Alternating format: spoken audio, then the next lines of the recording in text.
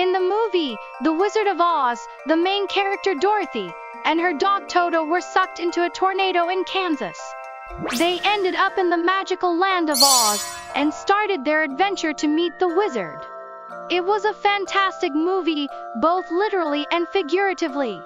Not only did it entertain generations of moviegoers throughout the years, but it also certainly cannot happen in real life. Getting sucked into a tornado strong enough to lift people, and witches and houses too, most certainly won't start you on an adventure, but could instead very well end your life. A tornado is a kind of a whirlwind, which is a vertical column of wind that is also known as a vortex.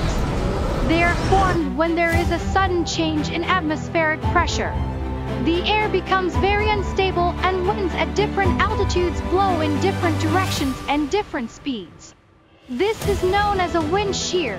The immediate result of this phenomenon is a big thundercloud. Warm and humid air rises, while cool air falls inside the thundercloud. A storm starts, bringing in rain and hail. The air currents inside the cloud may start spinning and rolling, normally horizontally. When it goes vertically and drops down from the cloud, that's when we start calling it a tornado or twister. Whirlwinds range in sizes from the small dust devils, only a few feet big, to the gigantic tornadoes that we only want to see in the safe confines of a YouTube channel. Whirlwinds are classified as either minor or major depending on how they have formed, and their wind speed and intensity. Minor whirlwinds are formed when local winds spiral and form a tunnel. We see them because of the dust or snow that they pick up, and they usually disappear after a few minutes. Some huge dust storms, however, can last up to more than 20 minutes.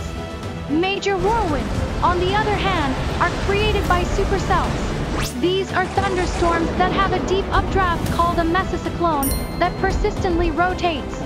Unfortunately for America, it experiences 4 times as many tornadoes as the rest of the world combined on a yearly basis. In total, about 200 to 300 tornadoes happen across the globe per year. In America, it's 1,200. So why does the US have more twisters compared to the rest of the world? Before we give the answer, please do like this video. Also, subscribe to this channel so you will get your daily dose of fun and informative videos. There are 2 factors that make the US a prolific producer of twisters: the Great Plains and the Gulf of Mexico. The Great Plains is a big plateau made up of generally treeless grassland, hills, valleys, mountains, and prairies. It covers the states of Colorado, Iowa, Kansas, Minnesota, Montana, Nebraska, New Mexico, North Dakota, Oklahoma, South Dakota, Texas, and Wyoming. Most of these states are included in what scientists call Tornado Alley, because these are where most of the twisters form and wreak havoc.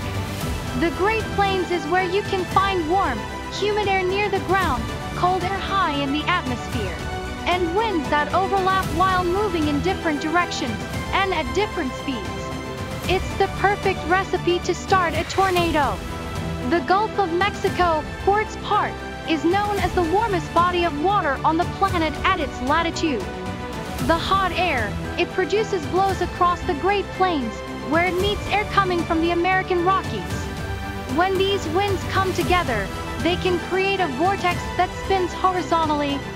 That warm air from the Gulf of Mexico, however, causes the vortex to spin vertically, which results in a supercell. That supercell, as we have mentioned earlier, is where tornadoes are born. And that is why the US has more tornadoes per year than all the countries in the world combined. We hope you have found this latest episode of AHA, so that's why very informative. Please don't forget to like it, and let us know what you think in the comments section below. Make sure you are also subscribed to our channel. Thanks for watching.